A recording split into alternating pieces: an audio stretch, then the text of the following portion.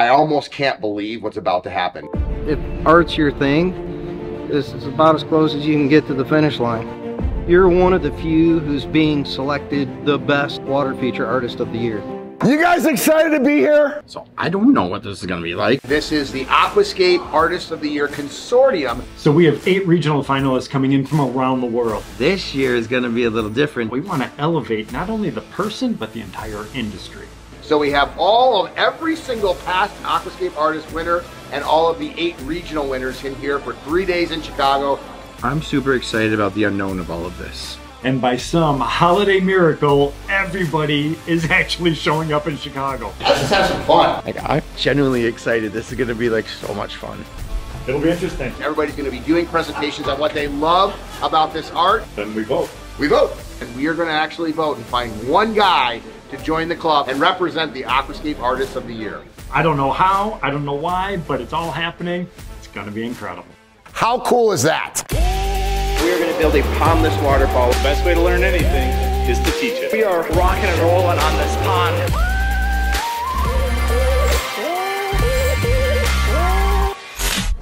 Hey, it's Brian with Team Aquascape, and we've got a special episode, super special. This episode, we're here to specifically talk about art, and actually more specifically, the art of building ponds. And I can't help but reflect on my journey as a personal pond artist, and that journey has taken me over 29 years working here at Aquascape.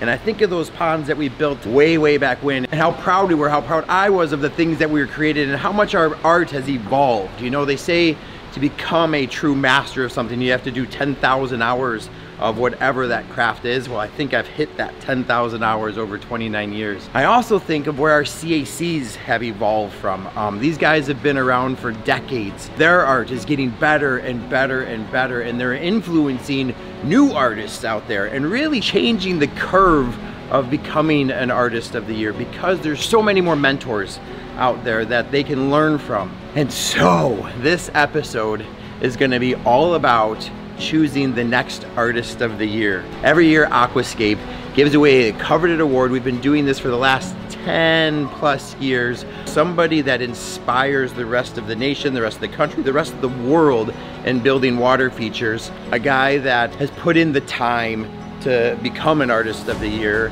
A person that inspires me and past artists of the year.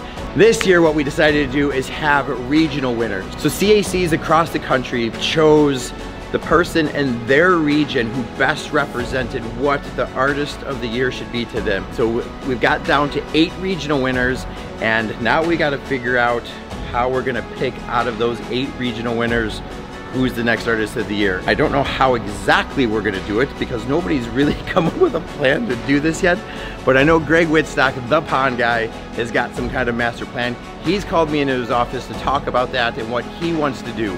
I have no idea what's going on in between his 2 ears, but I know he's got something, so let's go, come on. Hey, he's here. What up? Do you want to tell him or should I should tell him, right? You should tell him. It's my idea. Oops. So it's really your baby because you are kind of the representative for the Aquascape Artist of the Year, okay?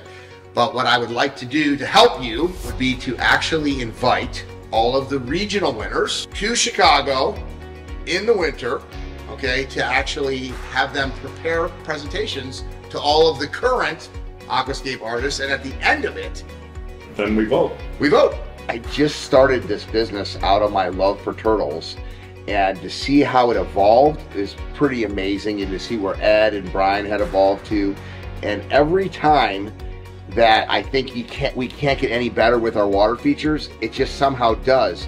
And the same thing with our customers, to see where our customers have gone to and how they're pushing the envelope now and how they're inspiring us. And when I say customers, what I should really just say is fellow artists and friends. 11 companies coming, 8 regions presenting, however many we can get here. And then the goal would be not just for them to share with the current Aquascape Artist of the Year, but the goal would be for them, maybe even the Aquascape Artist of the Year, to share with them, because this is the next generation that we're bringing up to inspire more people. So we have 8 regional finalists coming in from around the world. I know this is going to be pushing people to a completely different place, but that's what we're really about. We want to elevate not only the person, but the entire industry. And a rising tribe lifts all ships, so I think it'll be good for the current Aquascape Artists of the Year to get to know the guys who were picked by the regional winners, because all these guys were selected by the regional certified competitors. 100% is my favorite thing. The way we've always chose the past Artist of the Year was me literally picking up my phone, calling past Artists of the Year and saying, hey, give me your top 3. This year is gonna be a little different in the fact that these guys aren't just putting together presentations to talk about their work, but also themselves. Let's just have some fun, you know, play some games, have some fun. That would be good. Yeah. Okay, so you're in agreement. We're gonna go ahead and get this out there that we're gonna have an Aquascape Artists Consortium. If art's your thing, this is about as close as you can get to the finish line. You're one of the few who's being selected the best water feature artist of the year. And it feels like just yesterday, Greg called me for this important meeting in his office talking about this consortium idea he wanted to do and bring all these past winners out here and the new regional winners and choose the new artist of the year. And I have to tell you, like, there's butterflies in my stomach. I'm gonna get to see some of my old friends, hopefully make some new ones. I don't know all these regional winners, so I'm really excited to meet some of these new guys and get some connections with them. Like, I'm genuinely excited. This is gonna be like so much fun. And by some holiday miracle, everybody is actually showing up in Chicago. I don't know how, I don't know why, but it's all happening. It's gonna be incredible.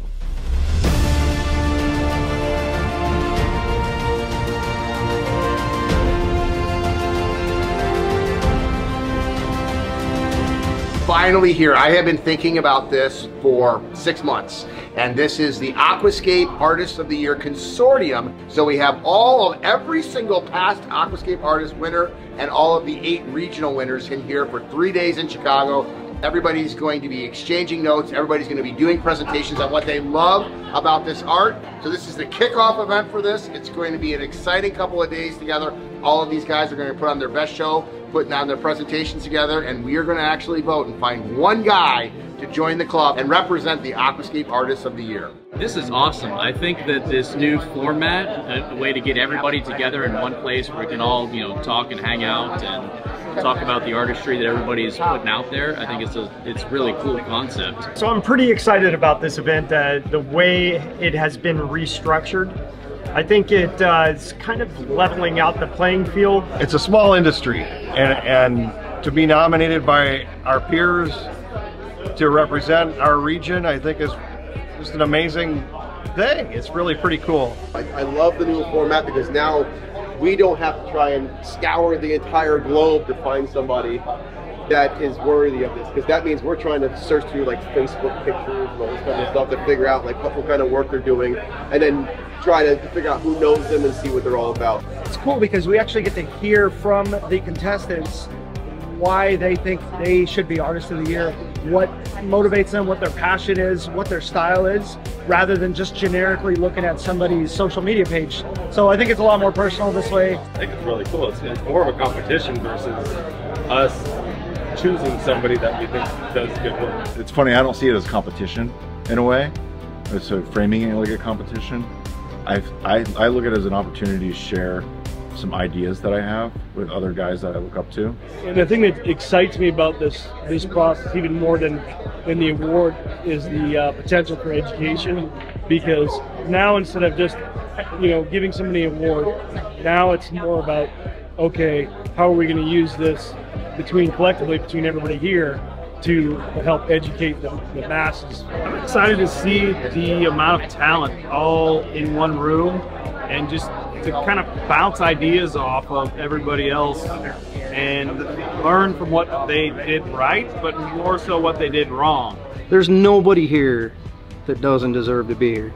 You can't land in this spot by accident. It's technically impossible. It's daunting with all the guys I'll be presenting in front of, but it's just nice to be recognized and to be here amongst these guys. Day one here, I'm in a room with legends, Artists of the Year that I've learned so much from over the years. These are the guys that I watch YouTube videos. I've emulated their styles. These are the guys I've looked up to for forever, so this is quite an honor to be here. Being here is both exciting and a little bit nerve-wracking because all my favorite builders in the world are here, and to be able to be in the same room, collaborating with them, sharing secrets, and just, it can be intimidating on one hand, but it can be really energizing on the other. It's really important for me to be able to sort of learn from these guys here at Aquascape and actually take that inspiration back to the UK and start to turn heads in the UK and show them that actually the way that the UK is building water features, actually there is a better way. This is just a phenomenal opportunity. It's not so much to me about the competition, it's more about the experience and learning and growing as a company, as a builder, as an artist. Winning Artist of the Year is not like the end, it's not the ceiling. That's, to me, that's sort of like the beginning. Like, you win it, so every year I feel like you have to prove not just to yourself, but to your peers and to your customers mainly, that you're worth that. The amount of talent in this tribe and in the industry has really, I think, exponentially grown over the last, several years. It's really kind of taken off, and it's a tough thing to win this award nowadays. There's 20 or 30 folks here that are all, equally deserving in their own right. So it's going to be a tough decision for us on Tuesday.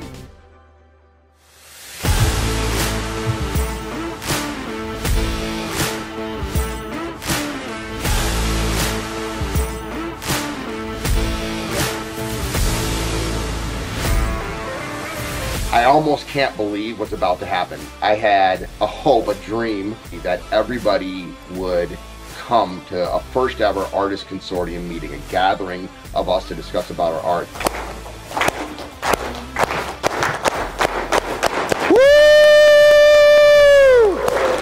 Woo! You guys excited to be here? Yes. This is the first time something like this has ever occurred, not just in the 33 years of Aquascape's history, but in the history of the world. There has never been a gathering of artists coming together for the explicit goal of just talking about the art. How cool is that? The fact that we've got not only every guy in the US, some driven 2 hours away, most flying in, but the fact that we got guys from Canada, the fact that we guys got from England, the fact that all the artists, both of the artists from down under are coming all the way 20 hours just to get here.